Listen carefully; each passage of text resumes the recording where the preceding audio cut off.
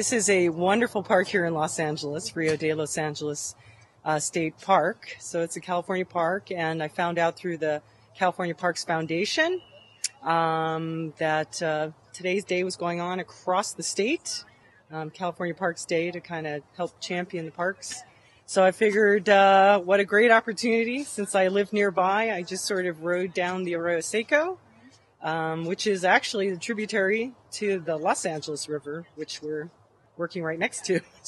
And I really wanted to learn more about plants and what is a native plant, what is an invasive plant. You know what I really love is seeing the different types of people that are here. We have kids, we have seniors, we have, my friend and I came down on our bicycles.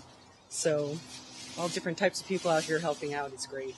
I grew up in Hawaii, so nature's been part of my life, you know, the beauty of the scenery. And places like this in Los Angeles are few and far between because we're on the freeways all the time, you know, or walking down the street or a sidewalk. So, you know, I'm literally immersed in the trees right now.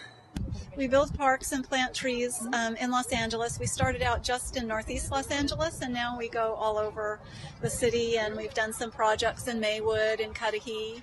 We're working on one in Glendale right now, so we're all over the place, actually. The saying is that we plant trees for the next generation, which is really true.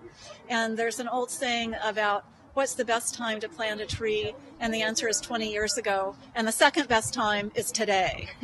So we're just planting trees. We would eventually like to, see them grow to maturity here. We're going to have some wildflowers and all California native trees. We've tried to work it so that we've got bright yellow flowers next to bright blue flowers for contrast and shade. And so, that's kind of how we're working it out. In celebration of Earth Day this year, people have came out to plant trees at this local state park. I'm Julie Moree, about Los Angeles.